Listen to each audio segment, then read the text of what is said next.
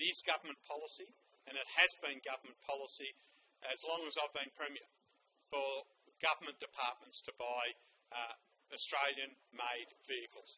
And I extended that policy in March this year to cover all government agencies. So all government departments in Victoria and all government agencies must buy Australian-made vehicles unless they are a fit-for-purpose vehicle like a fire truck or an ambulance.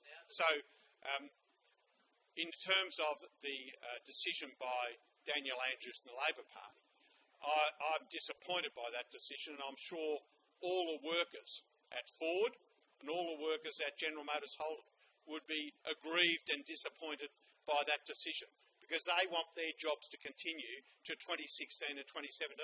I have met with the Ford workers. I've stood on the factory floor in Geelong. I've stood on the factory floor at Campbellfield. And the questions they've asked me is they've asked me to give assurance as Premier that we will continue to buy the vehicles they make during the time they're made in Victoria. And I said, yes, we would. And I think it's disappointing that Daniel Andrews and the Labor Party are turning their backs on the Ford workers and the Holden workers when they need their support most. That is a disgraceful decision, and I will not be making that similar decision.